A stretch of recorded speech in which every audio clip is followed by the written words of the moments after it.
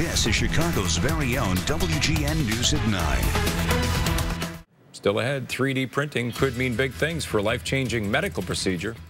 On the Medical Watch, pre-op printing. Surgeons prep for complex procedures using 3D replicas of their patient's anatomy. And for one little boy, a result off the growth charts. He is the smallest in his class, only in body. In personality, maybe the biggest. 5-year-old Miles Harima is like any other typical kindergartner, full of energy. And now that a severe curve in his spine has been straightened, growing. We can see the curve in the upper portion of the spine, and then the kind of the S curve in the lower part of the spine. The twists and turns were the result of an entangled mass that derailed the vertebra.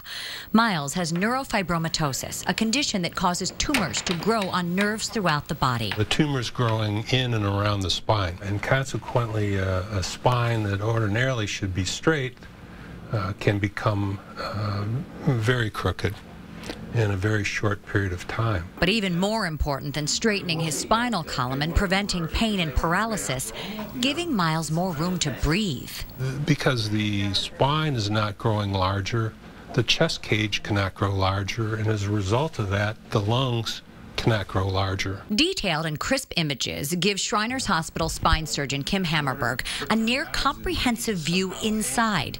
But this tiny 3D model gave him an even better feel for what lay ahead. Rather than just looking at these two x-rays or the CT scan and trying to put this together in our head, we have a model, and we can turn it around and look at the front of the spine, and we can look at the side. And that allows doctors to measure the area where screws will attach the metal rods to bony structures, so they have the right instrumentation on hand. And after the growth rods were placed along Miles' spine, instant inches. And if you look at this dark area, which is the lung field before surgery, and now look at the lung field after surgery, it's much improved.